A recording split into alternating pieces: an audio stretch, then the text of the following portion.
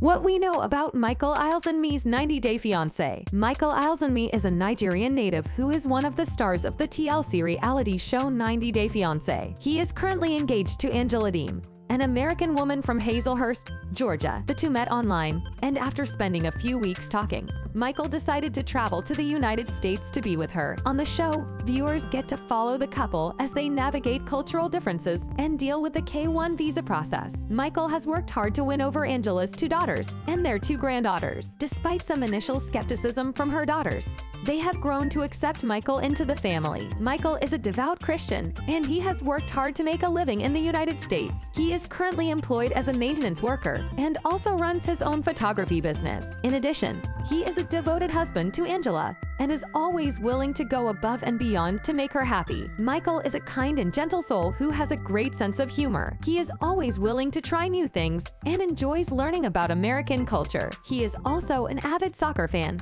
and loves to watch the Nigerian national team play. Michael and Angela have faced a lot of obstacles in their relationship, but they have managed to stay together and grow closer as time goes by. They both hope to eventually be able to marry and have a family of their own. For now, they remain positive and look forward to all of the new adventures that lie ahead.